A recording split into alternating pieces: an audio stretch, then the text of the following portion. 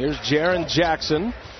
Two teams that are struggling right now. Both teams in need of something good to happen. Gasol back, unable to play in Toronto. That's to be expected, but what a fantastic player.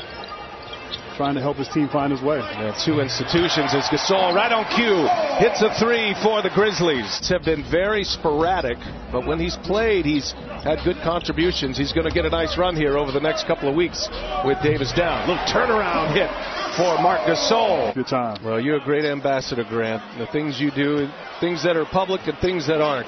As Gasol, how about a little turnaround, one-footed drop. That's special right there. Oh. As a rookie. And this right here, this is just, that's special right there. Outside there, a nice fadeaway, understands the shot clock. That is hard to defend. 7-0 run here for New Orleans.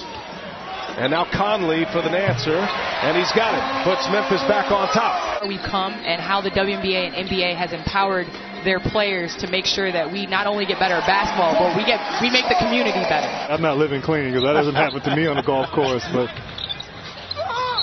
Gasol fouled. Will head to the line. A chance at three for Marc Gasol. Obviously, Conley has a contract that you can't really move if you're the Grizzlies, but trying to maintain that grit and Grizzly era with these two veterans, but also trying to develop young talent.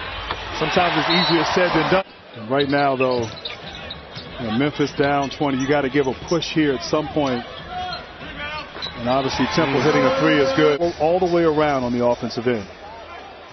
That's going to be a very interesting couple of weeks here, approaching the trade deadline of February 6th as Gasol with the catch and the finish.